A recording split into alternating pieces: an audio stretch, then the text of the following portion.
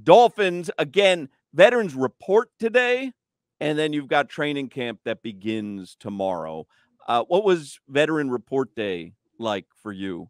Like, was it coming off of summer break, like, and coming back to school? Like, when you're an established Ooh, veteran, right? I'm sure it's different. I mean, obviously, you're a rookie, you report a little bit earlier.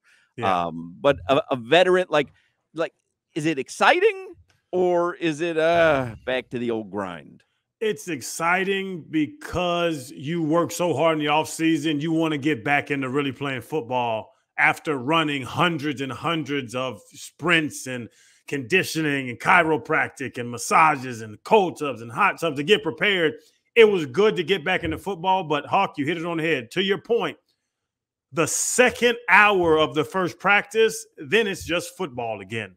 And you're like, I'm a starter. These young guys are trying to make the team. They're working so hard. This dude just grabbed my nipple and squeezed it. Like, why are you trying so hard, sir?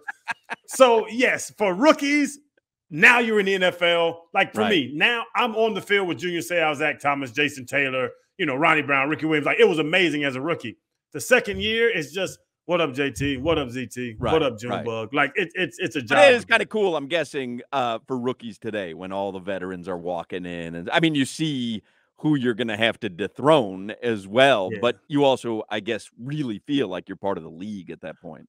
It might have took probably 10 games for me to stop peeking out the corner of my eye at Jason and Junior and Zach at meetings. Like, I would be sitting there, we're going over cover 3, and I just look out the corner of my eye and be like, damn, Junior Seau sitting right next to me, and he's asleep. Right. I can't go to sleep. I got to pay attention. I need to pay attention. He's asleep.